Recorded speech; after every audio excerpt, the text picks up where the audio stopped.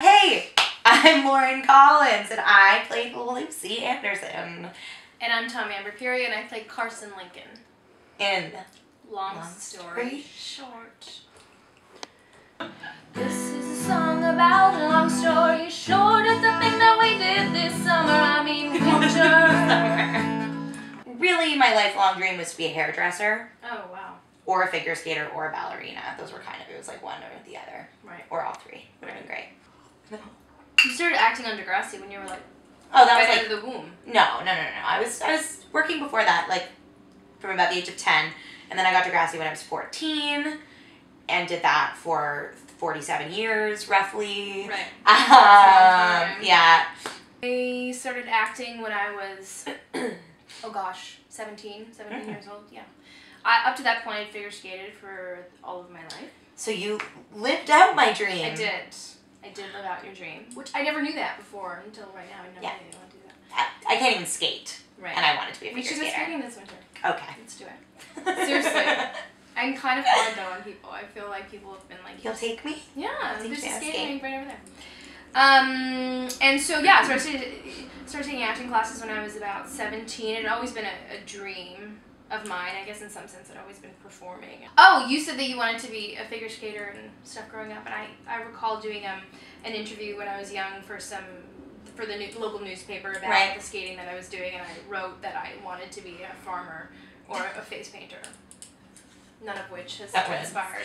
Well, so if acting doesn't work out, then who knows? I'm gonna face paint your face. Feels really silly to complain about being an actor. Like you were just saying, we're incredibly lucky to get to work in, you know, a creative environment and doing what we love, but it can be really challenging, you know, especially if you know, there's no consistency in it. There's not a lot of like reliability. People ask me for advice, young actors or people thinking about getting into acting. I always say you need to really have that like burning fire in your belly desire to want to do it. Mm-hmm. I also think that you make your own experience of it, you know. I hear a lot of actors complain, or a lot of actors, you know, trudge along thinking that what they're leading is the hardest life, you know, because it is, as Lauren said, super unreliable and there's no consistency, but you make, you know, you sign that like contract going into it, like oh, exactly. I mean, I guess in some point, it's in some respects you never knew until you're actually in it about what kind of life it is that you're leading. But at the end of the day, I think that you make of it what you want to make of it. I was on board from the very beginning when Katie shot me. Katie's so just casual about it. She's just like, hey man, just shot me new. I was like, hey dad, you like want to be in my series? I'm like, yeah, okay. And just honestly, it was just like from the get-go. It wasn't even like I knew because Katie is so talented and so fantastic that I wanted to work with her as an actress from the beginning. Like, and I never knew her abilities as a writer. And so when that happened and I read the scripts, I mean, I knew that Katie wouldn't associate herself with anything subpar because I trust Katie and I trust Gail, and so off the get-go when they're like, hey, you wanna do this, and I'm like, yeah, 100%.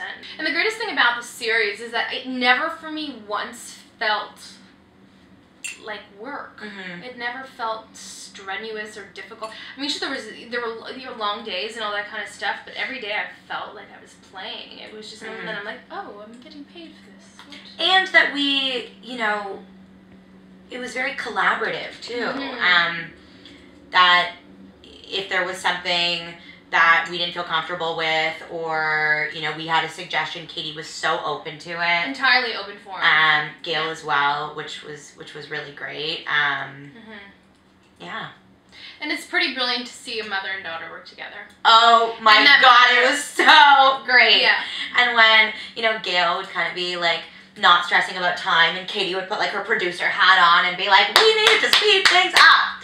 What was my favorite moment? I really love the scenes with the three of us girls. I mean, obviously the diner day was so good. So we had the way that we shot the whole thing. We block shot everything. Yeah. And so we had there's the girls kind of reconvene throughout the series at this diner. Yeah, that's sort of like the thread. The thread, yeah. And so we shot the diner stuff. What was like the last 3-4 days? It's 2? We did it in 2 days. 2 days? Oh my lord. I So think we shot the diner, stuff in 2 days. And starting like crazy early in the morning so that we could get like our night stuff. Yeah. And we'd have like... Before the sun came up. So many wardrobe changes. And so much dialogue. It was a ton of fun. The stuff that we shot on the boardwalk there, that was really fun. Yeah, the 3 of us on that day. Cute. There was some really beautiful stuff actually that you all shot there. I'm excited to see the stuff that we weren't in. Yeah, that'll be interesting. You're like, I'm not. No, I totally am. I'm still trying to think. There was that dancing stuff that we did at Parts and Labor. Uh-huh. That by the bar stuff. Uh-huh. I'm excited to see that. Yeah, that was fun. That was really fun. You do not seem excited to see that. Apart from my brain, Juliette Lewis. Love to work with Juliette Lewis. Kate Winslet. Number 1. Keeping it local, because That's I'm great. really kind of obsessed with her right now. Sarah Polley. Okay.